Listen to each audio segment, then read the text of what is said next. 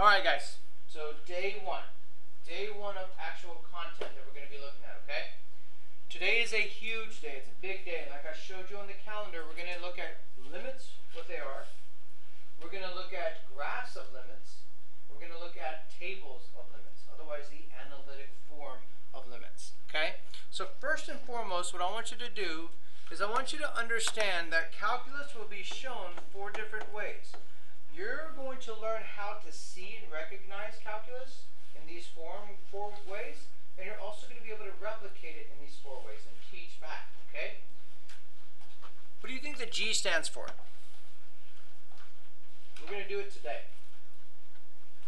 Graphs. So graphically, okay? So graphically, we're going to look at graphs and find limits from graphs. What did I say N stood for? Numeric. So numerically, and some of us don't know what numerically means, it's just looking at tables, okay? The XY tables that are vertical or the XY tables that are horizontal, which is kind of what you see right here with these XY graphs that are horizontal, or XY tables. What do y'all think A stands for? Algebraically. So algebraically, and last but not least, what do you think V stands for? This is the culmination, the word problems, verbally, okay?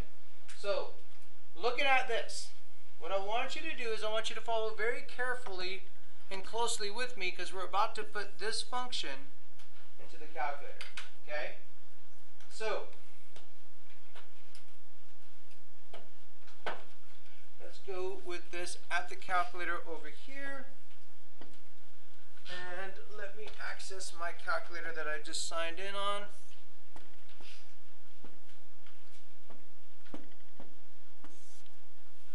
Alright, so here we go. Follow me closely, please. Oh yeah, just grab another one that works. Over here at the top right corner of this whiteboard, you will always, again, how many of you, be honest, how many of you came in and cleared your calculator? Nicely done, nicely done. Okay, every day I need you to, because otherwise you're going to get wrong answers on some of these things, okay? There was a student earlier today that was using a calculator, and for some reason someone changed it to a degree mode. And it didn't work from something we did today because calculus is in radian mode, okay? So real quick, when you do this home to menu C, okay, it will default it to radian mode. It'll clear the calculator and default to radian mode, and you're good to go. Every time, okay? Physics, how many of you take AP Physics or are taking it this year? That, Physics AP1 or even Physics C, that's always in degrees, okay? But this class, AB and BC Calculus, will always be in radians, just FYI.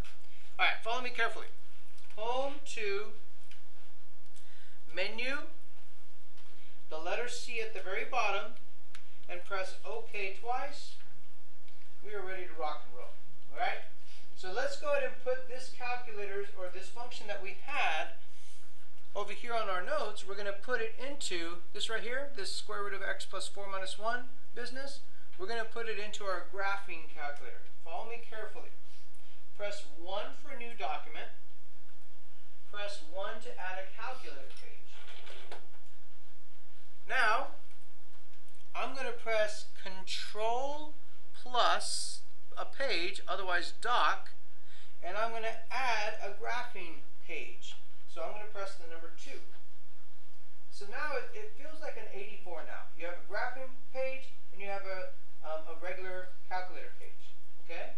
Now, with me, we're going to put this function into the calculator. Follow me carefully.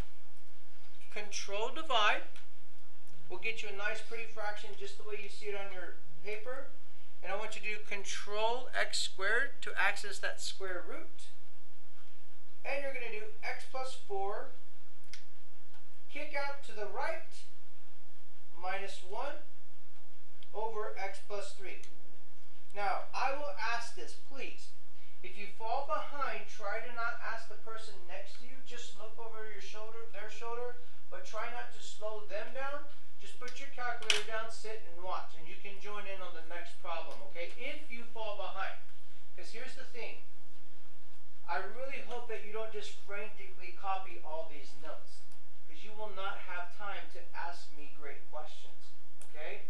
That's why I'm recording, because a lot of times I would prefer you to listen and observe and watch and do whatever you can. You can record and fill your notes later if you need to, okay? But if you can get it here, you're good to go. All right, so here we go. When I press enter, there's my graph, okay?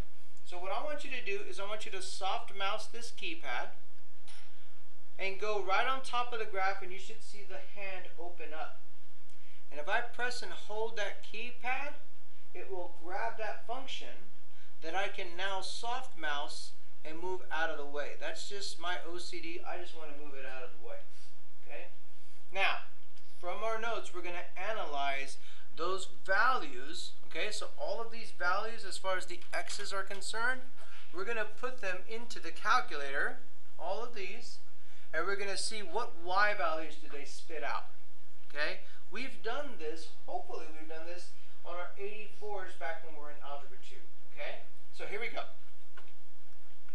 Let's go to the calculator and press Control-T to add a table.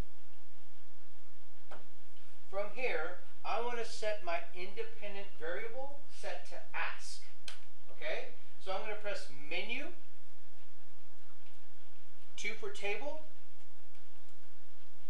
5 for Edit Table Settings, and scroll down to where it says Independent Variable, and I want to scroll over to where it says Ask, and then just press OK. Notice how it cleared all of my x inputs, because now it's waiting for me to give it values. And from our problem that we had, those values are going to be the negative 3.1, enter, negative 3.01, enter, negative 3.001, enter. And then let's do the other 3. Remember, these are those values that we got from over here. Okay? So we have negative 2.999, we have negative 2.99, and then we have negative 2.9. Okay? So guys, in your calculator, what we're going to do now is we're going to transfer over to our notes those values that we got. First off, notice how to read a limit problem, okay? So listen carefully. It's all about approaching negative 3. Let me tell you what this means. Let me highlight it a little bit better. If I had a number line right here, and this right here is negative 3, what number would you say is about right here? Just guess a number. Negative 5, right? Negative 5. How about right here? What would that be? Like a negative 2 or negative 2.5, right? So looking at this, what we're doing over here is that we're approaching negative 3 as close as we can get to negative 3 from the left side. Very important. Over here, we're approaching negative 3 as close and closer as we can from the right side. That ultimately, the answer to this question will occur right here, and it's basically what is the y value that you're going to see, like the pattern approach. Okay? So here we go. Let's go ahead and fill in these blanks from the tables values that we got from our calculator. Whenever I put in negative 3.1, I got a 0.513. Again, that goes back here. Right there. Now, from here, what I'm going to tell you right now, you will either round or truncate all answers in calculus all year. Okay, let me show you what that means. Rounding means this. If I have a 4.99875 and I'm rounding to 3 decimal places, I would round this to 0.4, sorry, what would I round that to? 0.5. I would round that to 0.500 because this 8 right here made this 9 round up. If I truncate this, it means I'm not going to round. I'm just going to cut it off, and whatever the first three numbers were, that's what I'm going to write down. Okay? So the truncate would be 0.499. You're only allowed to be 1/1000th of a point off on all of your answers in Calc. Okay? If you're 2/1000ths of a point off, it's wrong. Okay? Just know that that's the accuracy level that we're going to be achieving all year. Any questions so far? All right. I'm a rounding kind of person, so all my numbers that I'm going to do, I'm going to round them. Okay? So I have 0.513, 0.501, 0.500. And then I have 0.500, and I have 0.499, and finally the last one I have is 0.488. Okay? Can someone tell me, by looking at this table, what would be the answer that the y value is trying to approach? Yeah, you could just say it out loud. 0.5, right? Yeah. So 0.5 is going to be the answer there. Otherwise, 1/2. Go with me? So the answer to this entire limit is 1/2. Now, let's go ahead and graph this real quick. A quick sketch shows that it probably starts somewhere around here. It looks like this. It's an inverted square root function. And if I were to give it some scale size, I could say this is 1. And I could say that this is about, let's say, 1 is here. As I approach -3, it's going to approach 1/2. Go with me? So as I approach, and I'm going to blue color coordinate it so that you understand it, from the left on the graph, and as I approached from the right on the graph, that y value that it's wanting to become is right here. And what is that y value again? 1/2. Okay? All right. So let's practice just a little bit. We learned it by a graph. We learned it by a table. Now let's learn how to read this. Okay? I would say the limit as x approaches -3 of that. Okay? Or you could say the limit of that as x approaches -3. Why do I want you to understand how to read it? Because I will give you oral problems sometimes that you have to write what I say. So you have to hear it very carefully to be able to write out what I say, because I'm not going to give you sheets of paper, and we'll compete against teams at times, okay, for bonus points. What are they? They're bonus points on the test. 5 bonus points, 4 or 3 bonus points, stuff like that, okay? So you will compete in that respect. Every single test, 2 of these 3 groups will win, okay? And you'll win points, 5 or 4, okay? So, here we go. Let's go ahead and move on to question 2, unless there's a question of what we just did. Okay, so question number 2. Now listen, guys, I know this calculator very well, and I'm going to show you a lot of stuff with this calculator that makes things easier, not just to get to the answer, but to understand, okay? Follow me very carefully. I don't like the graph. I don't like it. I don't like the graph because the table that we were looking at, it takes kind of forever to set that independent variable to ask and so on and so forth. I don't like to use this table as much, okay? So follow me, please. I want you to, let's say, Control-T, get rid of that table. And now we're going to press Control-Left arrow so that we can jump over to the first page. Okay, so Control-Left arrow. Now we're back on the calculator page. Are you with me? All right, so now, again, I don't like that, so what I'm going to choose to do is I'm going to choose to put this function not into the graphing part, but I'm going to choose to store that function. Okay? How many of you have stored in the calculator ever? Okay.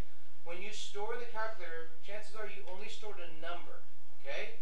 Now you can store functions, which is awesome. Okay? So as far as functions go, you can label them f of x, you can label them g of x, whatever you want. Watch what I do. Okay, so let's go to the calculator. Let me take a quick picture so I know what I'm going to be inputting. So a quick picture of the problem. And now let's go to the calculator and start storing it.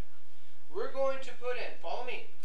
Okay, so if you got lost, jump back on, okay? So control divide. And we're going to do the sine of 4x. So press that trig button. It's right here, guys. Look up here. That trig will access all of them. And we're going to do the sine of 4x. And it's going to be over x. Now, how do I store this function? I'm going to press the blue control button. I'm going to press bar or for variable. Otherwise, it's accessing those three blue letters is what I'm doing. And that's STO for store, okay? And I'm going to store it as f of x. Please remember to put parentheses. I have probably said in this class, of means to multiply 9 out of 10 times. This is f of x. Remember, there's no multiplication there. I'm storing a function. Let's press enter, and it says it's done. It's now stored, okay? Now, I don't have to go back and do that table the way I did before. I think this is much more efficient, and you will be far, far faster, in my opinion, than the ones that are using the actual tables. Now, we are going to approach 0, okay? What values approach 0? What values, x or y? X. So let's approach 0. And I want to get as close as I can. I want to be a 1/10 away, I want to be a 100th away, and I want to be 1,000th away. Okay? So guys, what would I put right here to be 1,000th away? 0.001. Think of it like a number line, please. There's x is equal to 0, and we want to be right close to it, like right here per se. We'll say 0.001. Okay? A little bit further away per se, what will my next number be? 0.01. There's that 10th. Okay? And what's the last one, the furthest one away? 0.1. Now, on the left side, what would I put in this box here? Negative 0.001. Okay? And I know what you're saying, negative 0.999, that's just to the left of 1, not 0. So be careful with that. So this one's going to be a negative 0.0, and it's a common mistake, so no worries. So a negative 0.001. What's this next one going to be? Negative 0.01, and then negative 0.1. Now, I'm going to go to my calculator, and I'm now going to enter all of this into the calculator from left to right. Okay, so follow me closely, okay? Here we go. So in the calculator, I'm going to say, what's the y value, aka f of, a negative 0.1? Please, please, please press control before pressing enter. So you always get these clean decimal numbers, okay? And then I'm going to say, what is the f of a negative 0.01? Control enter. What is the f? Notice how I'm using this instead of the table of the negative 0.001, and you get that. Go with me, guys? So let's go ahead and go back to our table just real quick, and we're going to fill these values in. We have a 3.894. We have a, because we're rounding, 3.999. Then we have 3.999. Actually, this would round to what? 4. So this would round to the actual 4.0. Okay? So now let's keep going on our calculator. We're going to do the positive side now. Okay? So we'll say, what's the f of 0.001? What's the f of 0.01? What's the f of 0.1? And notice the progression of these numbers. So we will have 4.00, then we'll have 3.999, and then we'll have 3.894. It almost looks like a nice mirror image of it. Okay? Now, some of you may like the graph. And you can use the graph, you can use the table, you can use whatever you want. But please make sure you know how to do both. You have to know how to do both, not just, I'm going to pick my favorite, okay? Now, if I asked you to graph this right now, some of you are going to do this. You would go to the graphing calculator page by pressing Control to the right. You would press the Tab key, and some of you might actually put that equation in there. To me, understand how to use this calculator, because again, you will get fast with this calculator. Please go back up to f of x for the first one and delete that. And now, instead of typing this again, don't I have this stored already? What do I have this stored as? F of x. So get this. I could just put f of x right there, and it will read what it's stored as on page 1. They talk to each other. Okay? So our graph is going to look like this sinusoidal function that's oscillating. Alright? And it would look something like this. So it's going to oscillate back and forth, and then it goes like this, and then it goes like that. So the thing is that what value, let me put this in blue, what value is it going to approach as a y value? Anyone? 4. So that's the answer. The limit is 4. Okay? That is the said y value answer here, in between, and what it would be on the y-axis. Questions from what I've shown you? Because I've now shown you 2 different ways. I showed you analytically, or sorry, not analytically. I've shown you numerically, and I've shown you graphically. Okay? And now we're going to talk about it theoretically in just a bit. But are there any questions before I continue? Yeah? How did you get the second tab on the top? The second tab, it's going to be to open up a second tab. You're going to press Control, so this blue button, and then Dock to add a page. And let's say you could add another graphing calculator page, you'll press 2. I could press Control Dock, and if I wanted another calculator page, I could press 1. And the cool thing is they all talk to each other. What I save on one, it'll save on all of them. You with me? It's really cool stuff. And like whenever you do spreadsheets and regressions like you did back in Algebra 2, they all talk to each other as well. Okay? Alright, so let's go ahead and go to our next example.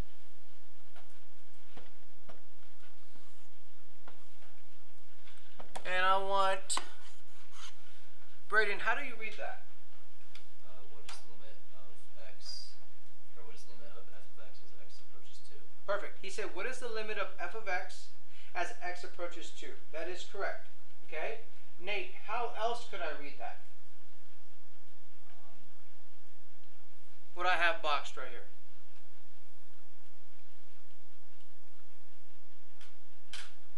Kelly, how else could I read that?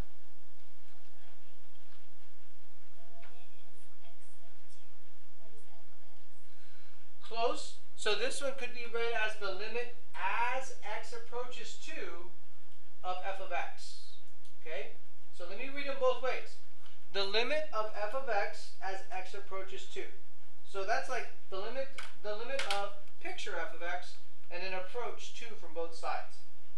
Or you can say the limit as x approaches 2 from both sides on f of x, wherever f of x is at. Okay? Means the same thing, okay? Alright, so what I want you to do is I want you to see the domains of both of these. This is a piecewise function of 2 functions. Okay? First of all, notice the domain. If I were to graph the domain the way we did way back when in Algebra 2, we know this is when x is not equal to 2. So if 2 was here, it's basically everything else. That's what this is showing. Do you agree? Okay. What is the other one showing? When x is equal to 2. Okay, so this is just saying at one specific location. Okay, so here it's just going to be at x is equal to 2. Now, a lot of times, and someone asked me this question earlier during second period today, will we be able to use calculators on our limits test? What do y'all think the answer is? Actually, it's going to be no, because by then we're going to have a lot of algebraic manipulation of how to do these by hand through algebraic manipulation, okay? You will have sections later that have calculator, and that's what we're teaching you these skills still with limits. But it's a good way for us to introduce the idea of a limit by using the calculator with the tables and the graphs, okay? All right, so let's think about Algebra 2 transformations. What's the parent function of what I just boxed? Parabola, x squared, quadratic, right? Shifted what direction and how much? Up 1. So don't draw this yet. If I drew this, what is wrong with what I've drawn right now? There's a point at x is equal to 2, and there should not be a point at x is equal to 2, right? Okay, we should have a gap, a hole in the graph at x is equal to 2. So let's go ahead and create that just real quick. Now, can someone tell me what would the y value, if it existed, what would the y value have been if 2 existed on this graph? What would it be? Anyone, just say it out loud. 5. So to me, because look, if x equaled 2, 2 squared would get 4, plus the 1 would give you 5. No worries. So look at this. This is what I call a what-if moment. You're going to use this a lot when we do continuity as well. It's like building linearity and continuous functions and whatnot, okay? So this what-if moment tells me that this would be 5. And the reason why I want to teach it to you so early is because I want you to be able to do these graphs very, very clearly without needing a calculator. Okay? Let's graph this other one. I'll box it in blue. What am I going to graph? The point.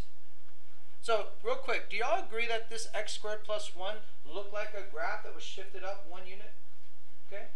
What does this 3 normally represent? It normally represents y is equal to 3. But we're not defining it on an infinite domain. We're only defining it at 1 point. You with me? So only 1 point will exist, and it will exist as the point 2, 3.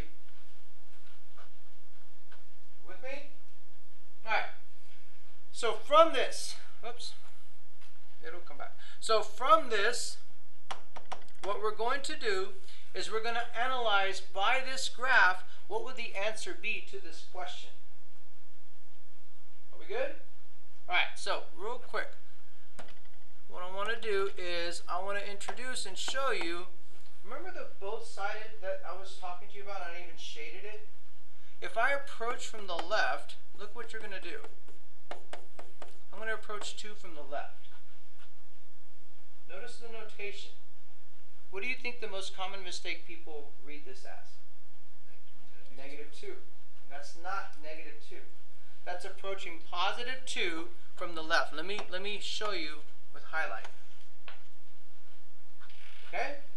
Now if I approach +2 from the right on the same function, I'm now going to look at approaching from the right.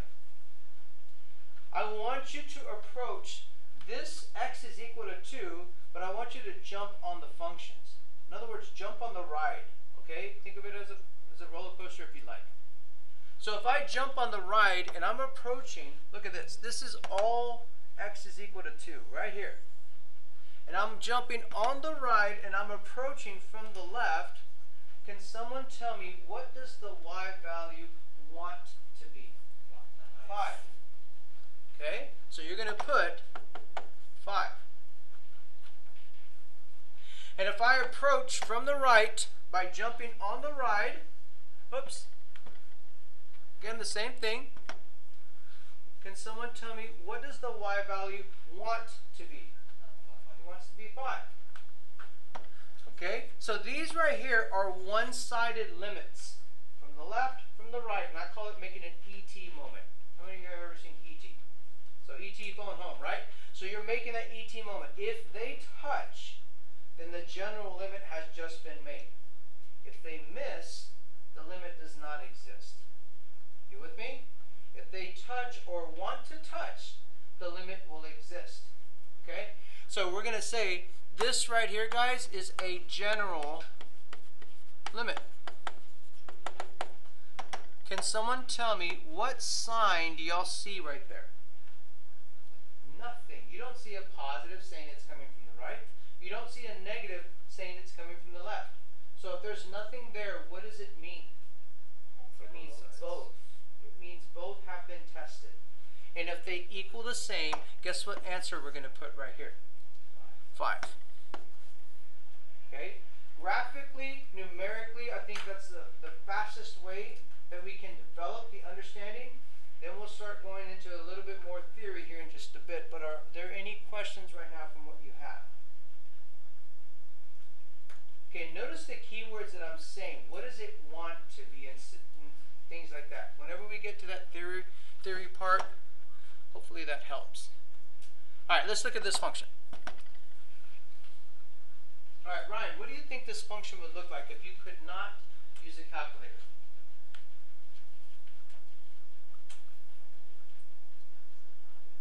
An absolute value, so that someone said that in second period as well. And don't write this down yet. I just want to see what you're thinking and how you interpret it. Keep going.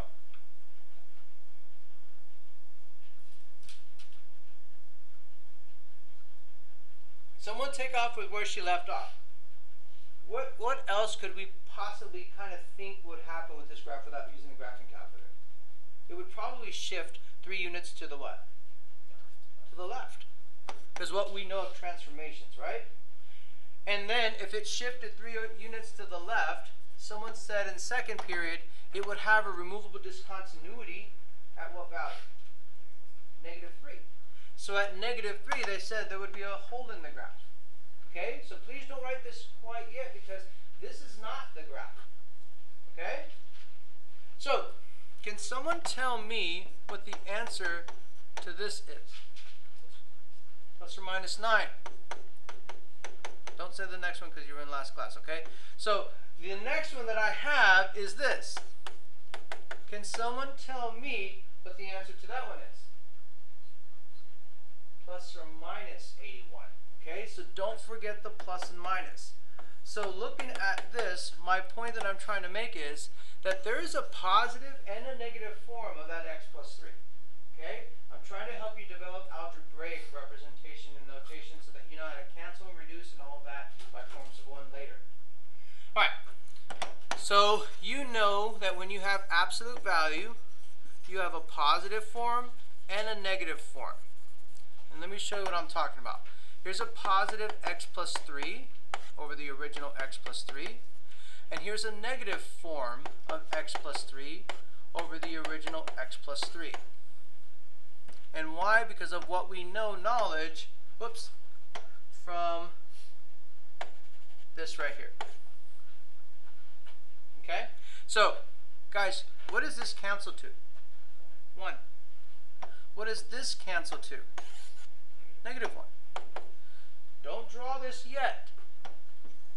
Okay, so what I have is, I have a function that is either going to be a positive 1 or a -1. Don't draw it yet. Does there exist a discontinuity from what you see here? Yes. Where does it exist? -3. Why does it exist at -3? Because you can't divide by 0. So at -3, we need a hole in the graph of some sort. Does it look like it's going to be a vertical asymptote? No. It looks like it's going to be like a jump discontinuity. You with me? Now, you have 2 choices here. The graph will either end up becoming something that looks like this, or it'll be something that looks like this.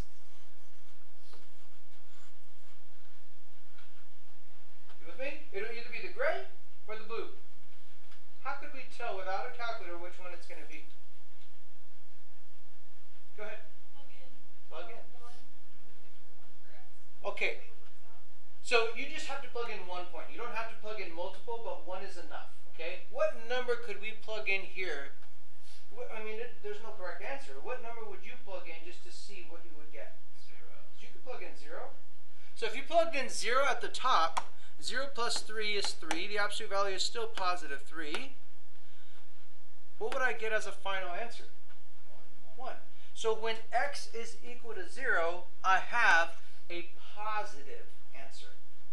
You with me? So with that positive answer, that means I'm going to be above the x-axis, so I know for sure it's not going to be the blue going to the left. You with me? So if it's the gray, it's not going to be this blue going to the right. So this is my graph. It's a step function that exists at 3. Because of plus and minus form cancellations of 1 and -1, and also that jump discontinuity that exists at -3. And yes, we did test the point as we just did with x is equal to 0. All right. So now, Jordy, can you read the way we practiced earlier? How would I read that?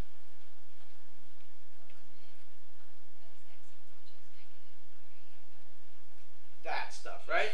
So yeah, no worries. You can say that stuff, the function. So yes, the limit as x approaches -3 of that stuff. Okay? Guys, what's the answer? It doesn't exist. It does not exist. Now remember what we talked about. Both one-sided limits must be the same answer for this general limit to exist. If I'm looking at the graph, and guys, please look at the graph, and I approach it from there, what's the answer?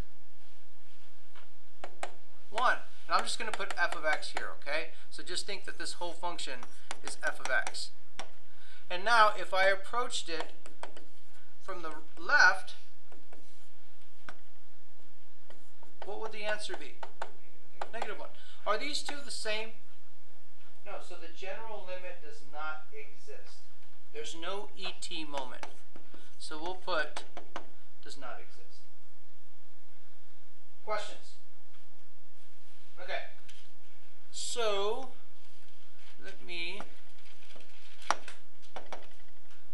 let's talk about some theory, because it's going to help us go to the definition of the derivative that I'm going to finish with today at the end of class. Pretend that do you ever remember what superpower that I said I would want to have, or what I would want to be on the first day of school? Wolverine, right? So Wolverine heals, nothing that happens, I mean, he's still going to be fine. Let's say that I have a 3,000 degree Fahrenheit iron in my hand. Okay, 3,000 degrees, that's hot. Let's say that I'm standing right here in relation to Christian. Okay, what do you think you feel right now? How much temperature, how much heat do you think you feel if this is 3,000 degrees Fahrenheit? Guess. Just guess. 2,000. 2,000.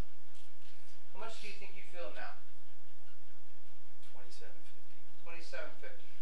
How much do you think you feel now? Like 3,000. What did you say? Like 3,000. Will he ever experience 3,000? If I'm approaching him but never hit him? No. So I can infinitely get close to you. Remember how I showed you with the arrows that we're approaching these? These are big topics. So follow me, and I hope you see where I'm going with all this. I'm getting infinitely close to him, but without touching him. He will never feel exactly 3,000, but it'll be close enough. Do you agree? Okay, so now, that's what a limit feels like. Oh, I hope it doesn't feel like that, but anyway. So let's put Christian right here, okay? And we're going to put him on a cliff. And the cliff, let's say, is 5,000 feet high, okay? And the function, let's say, is right here. And we are going to approach, let's say, C. It's just any x value, okay? And the function continues down here. Okay, so here we go. So f of x is the shaded function that you saw that's right here and it's right here. This is going to help you make graphs easy, okay? So, on f of x, let's say that we are finding the limit of f of x as x is approaching c from that. What would that equal? 0. What I just did is I described jumping on the function approaching c from the right, not to the right, but from the right. What is the y value that it wants to be right now? It wants to be y is equal to 0. You with me? Now let's put Christian way up here on this cliff, right? And he's walking with his eyes closed. Okay? So he's walking and he's determining based off what he's been doing. He's been at 5,000. I'm still at 5,000. I'm approaching C. I'm trying to get very, very close. And if I were to touch C, does he know what's about to happen? He doesn't know what's about to happen. But that's not what the limit is. The limit is, what does it want to be based off of the trend? Okay? So if I did approaching C from the left, what would be the answer? 5,000. How about the general limit? Just approaching C.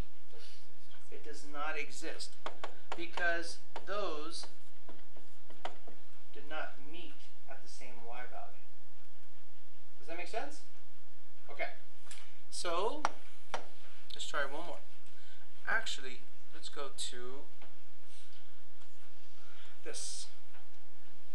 All right. Guys, there is a huge difference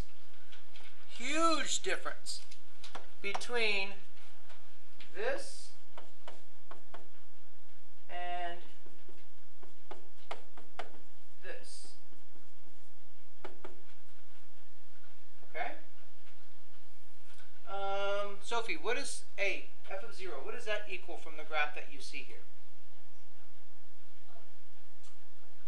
-4. Perfect. Now let's skip down to C. Okay, think about it. Arjun, first, how would you read C? How do you read that?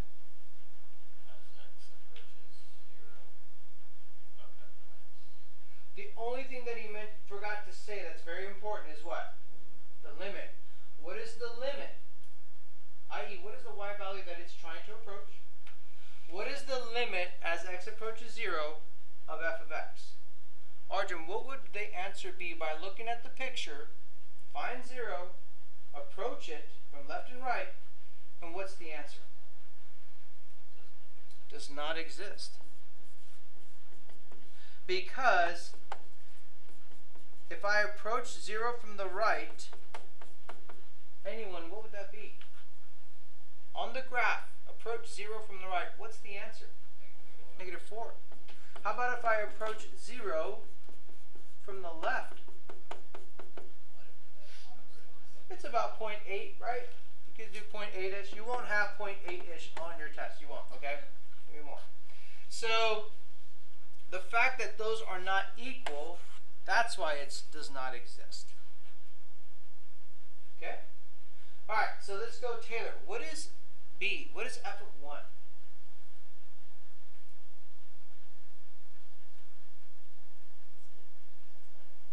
You could say it does not exist, but what are you used to saying from Algebra 2? Undefined, right? So let's use undefined for this, because there's a huge difference between undefined and does not exist. Undefined you use for points, where it does not exist you use for limits. Do you understand? So does not exist is for limits, and undefined is just for domain, location, position functions. Okay? Points. All right. D. Braden, how would I read this? What is the limit of f of x as x approaches 1? Okay. So looking at the graph of f of x, let's approach 1, and what would the answer be? -1. So you are approaching 1. Here's 1. Let's approach it from the right and from the left, but jump on the graph when you're doing it. So approaching from the right would be here. Approaching from the left would be here. And what y value is that wanting to be as they touch? -1. Okay? So that's how you get it. I just want to make sure everyone is 100% on this. Okay? Questions? Okay. So now let's go to, I think we have a couple more. Approaching -3 and approaching 5. So let's approach -3. Anyone? What do you think the answer would be if I approached -3? Does not exist. Because approaching from the left is going up to what? Infinity. Approaching from the right is going what? Negative infinity. Will they ever have an ET moment? No. So it's going to be does not exist. Now, don't let this one, but this is jumping into theory here in just a bit. Stay with me. Let's approach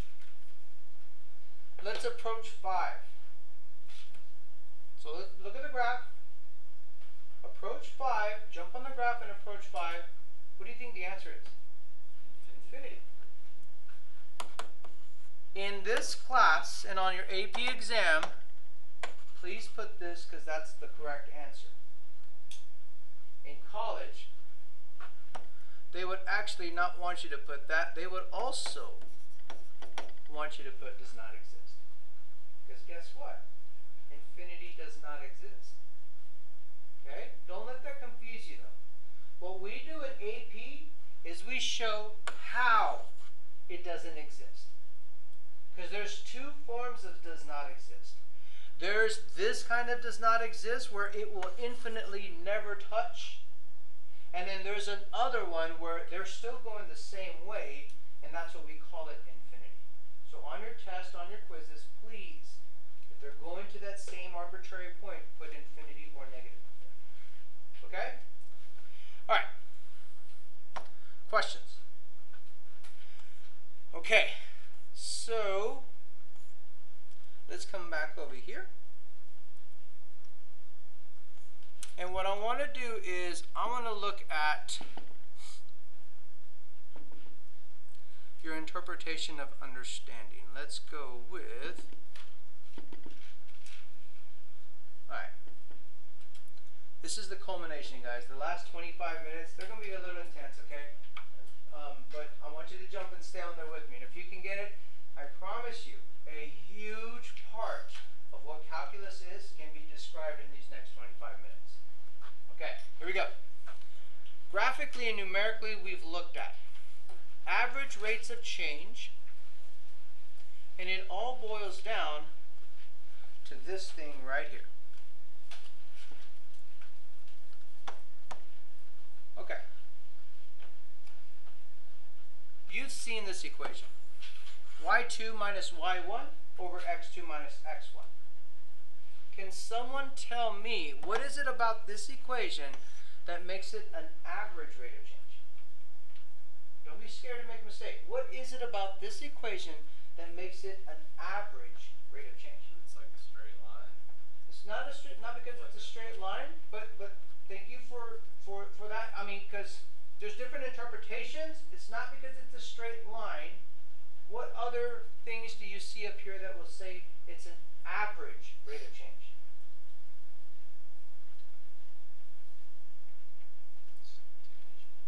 Not division. These are big questions, guys. These are big questions that are helping. Takes the rate of the y and x. He says the y and the x closer. You're getting closer. Okay, let me do something real quick. Beep. I just sang a note for 4 seconds. Beep. I sang a note for 2 seconds. Beep. 1 second. And if I get infinitely close to 0 seconds, I hope you see with what I'm doing with this equation.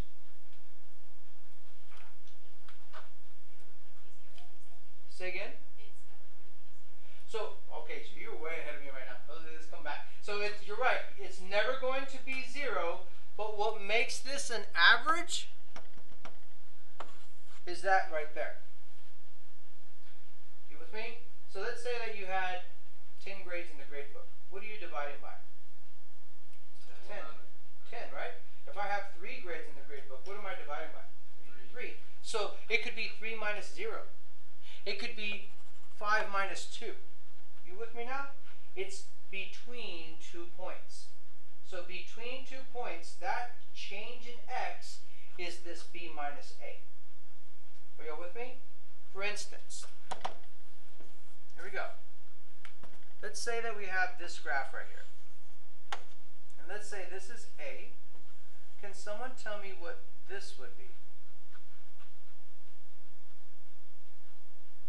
F of a. If this is b, what would this be? F of b. And now, this right here, this b minus a, is basically showing you, guys, that there exists an interval that you're counting between that makes it an average. You with me? If I looked at the slope,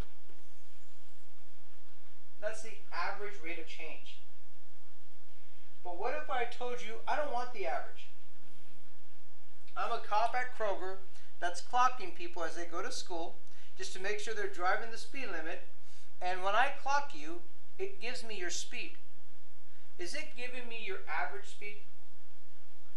No, it's giving me your speed at a what? At that specific instant in time. You with me?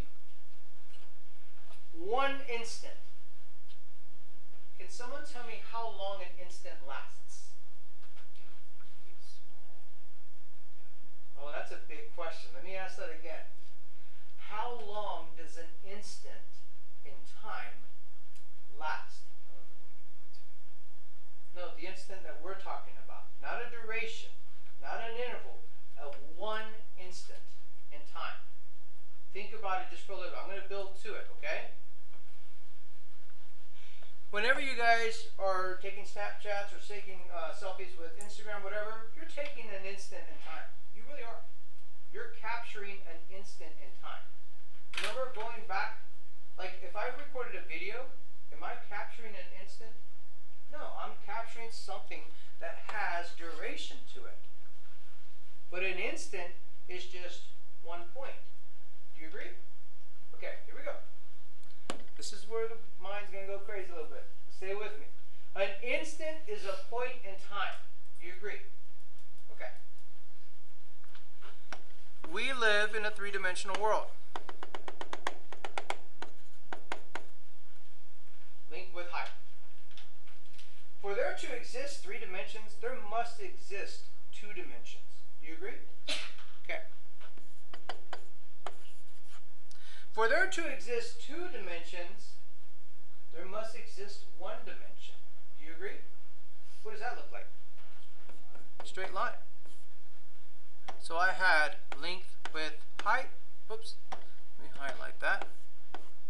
I just had length and width. Now I just have length. For there to exist 1 dimension, there must exist 0 dimensions. Do you agree?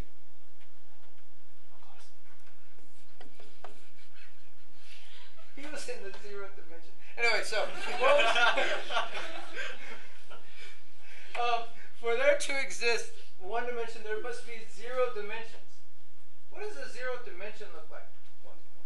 1 point. But as soon as I draw that, it has dimensions.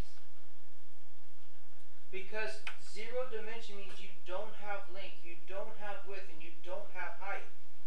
So a point that you've been drawing since Algebra 1, guess what? Theoretically, you should not be able to draw. Because a point is 0 dimensions. What else up here should you not be able to draw? 1 dimension. 1 dimension. Because a line has duration, but it does not have length or height, right? That's cool stuff. With that being said, if these selfies that we take are instances in time, and our lives are infinite instances tied together from birth to death, And each of these instances don't exist. Do we exist? It's a simulation. Are we here? Just a question. So anyway, so let's go back to this graph right here. And that's some cool stuff. But nice answer on that. What I'm going to do is I'm going to show you graphically what instant in time, an instantaneous rate of change is going to look like. Okay, so here we go. If this is A, f of A, and this is B, f of B, which is that slope right here, but I want to know what is the slope or the instantaneous rate of change at A. You with me? I'm trying to find out what's the slope at A. It would look like this. And let me tell you why. Okay? First of all, remember how close we got to these limits today? We got 1/10 away. Not good enough. We got 100th away. Still not good enough. We got 1,000th away. It was good enough, but I mean, how close could you get? You could get infinitely close, right?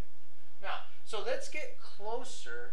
So this right here, this change, how far they're away from each other, x-wise, I want to bring it closer together.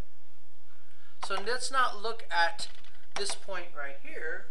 I want to get on the graph and get closer to this point in green. My goal is to get as close to this green point as possible without touching it. If I chose this point, then the secant, otherwise the average rate of change, would look like that. Notice the steepness of this. If I get closer and picked a point here, it would look like this. Go with me? This slope that started as a gray slope here will become less steep, less steep, less steep, and will approach the blue slope. Do you agree? Now, will it ever actually hit the blue slope? No. Why not?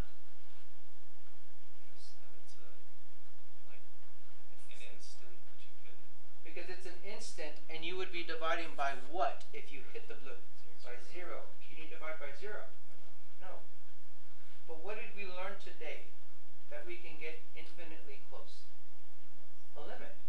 So we're saying that the bottom will not hit 0, but we're going to try to get to 0 as close as possible, infinitely close, without actually hitting 0, because then we would be dividing by 0. So this h is basically that error that I just showed you that exists as far as 2 points approaching each other. You're trying to approach it as 0. Okay? So guys, if two slopes are so close to the same thing, so super close, and I'm talking about you could use the world's most powerful microscope, and you could still get closer. You could still get closer to that tangent that it wants to be. We say that they're so close together that they're equal. Are you with me? So that will tell you our instantaneous rate of change. And that's like that radar gun as far as a cop taking your instantaneous rate of change. Questions? Yeah. So the formula up on the board is instantaneous rate of change? Yeah. This is instantaneous rate of change. It's called the derivative. It's called the derivative because the derivative is measuring at an instant what is your rate of change. Can someone tell me the application?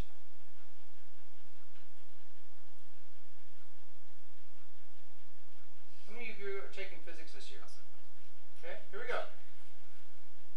What is the average rate of change between two positions called? Displacement. Ooh, I mean, you're good on that, but the average rate of change between two positions is called what? Velocity. Change in position, right? Over a period of time.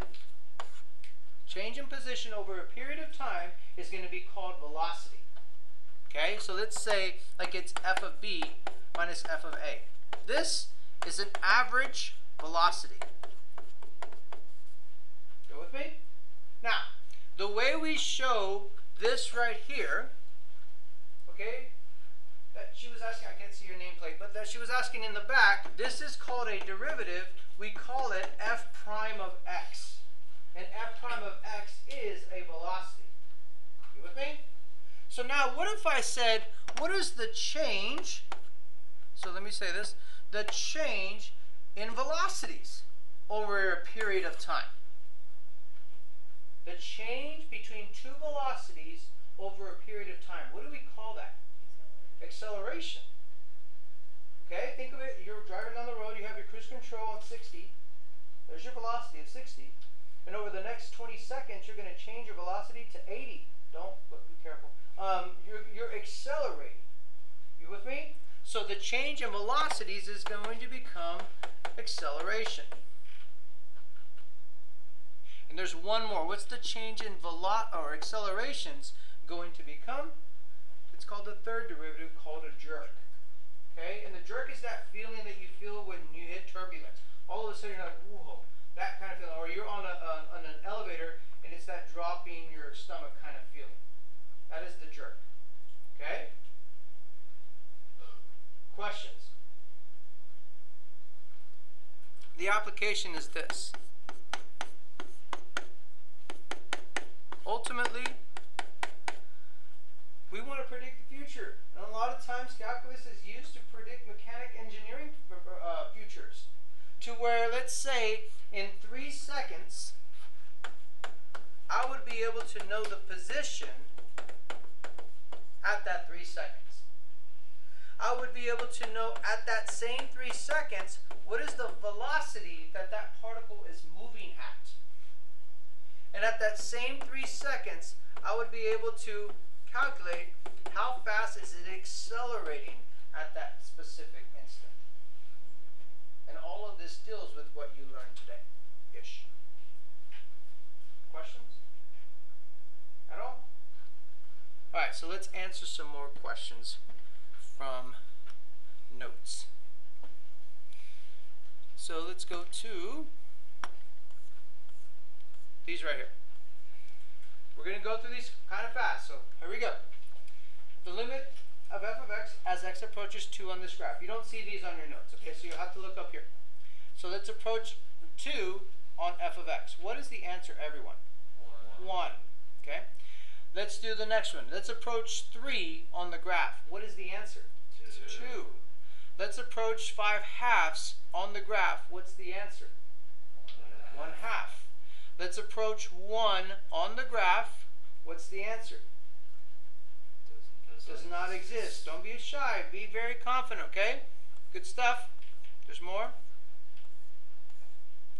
If I approach 0, what's the answer? 1.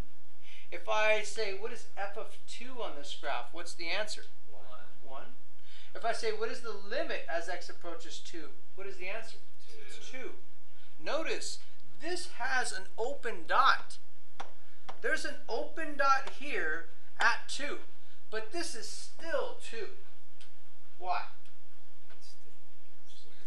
It's where it wants to go to. That's the limit. What does it want to approach? It's the nearness versus the atness. So look at f of 2. It's at 1. The nearness, the limit, wants to be at what? 2. You with me? All right. So let's go now to more. If you understood today, these are easy. Otherwise, they can be a little bit challenging at times. Let's approach 2 now. What's the answer? 1. Let's approach 3. 2. Oh wait, are these the same? Yes. Oh my gosh. Alright, here we go. Jump discontinuity. Look at the graph. Remember what I was telling you from before of how you can build it? I wanted algebraic simplification for you to start looking at that. But that's the graph there. Is it a limit? Nope. It's a jump discontinuity. It doesn't make that ET moment. Over here. What would you write down as an answer on tests and on your AP exam? Infinity. In college you would write does not exist, but here you will write infinity. Okay? How about here? This is a graph that does this. Infinitely does this. So if I were to approach 0, infinitely just get closer, it doesn't hit. It won't stop. Infinitely means it won't stop. So this is why the answer on this would be what? Does not exist. This does not exist is the same as like an infinite discontinuity that could look like this. You with me? The same thing. They're infinitely away from each other. That's what this does. Because it will never actually hit. Alright?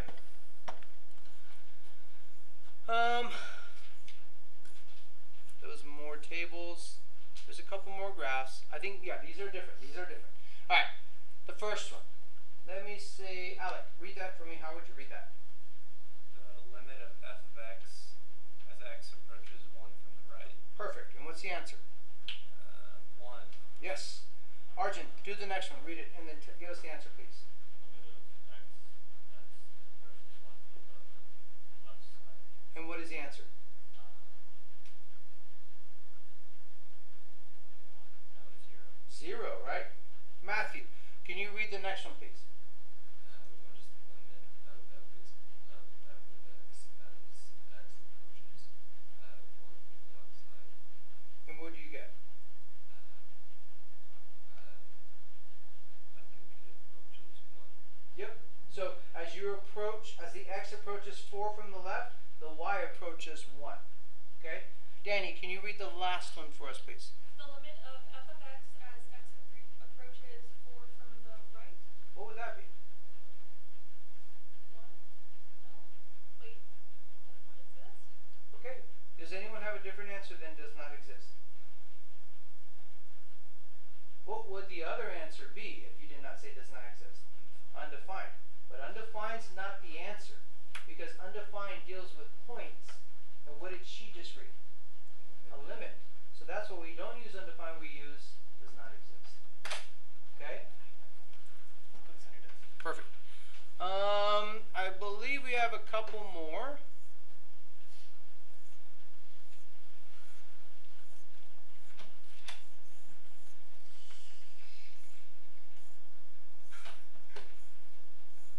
Let's look at this one.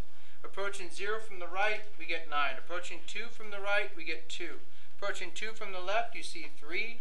At 2, it does not exist because of a jump discontinuity. Approaching -2 from the left is 4. Approaching -2 from the right is 1. Are we good to go, guys? Solid.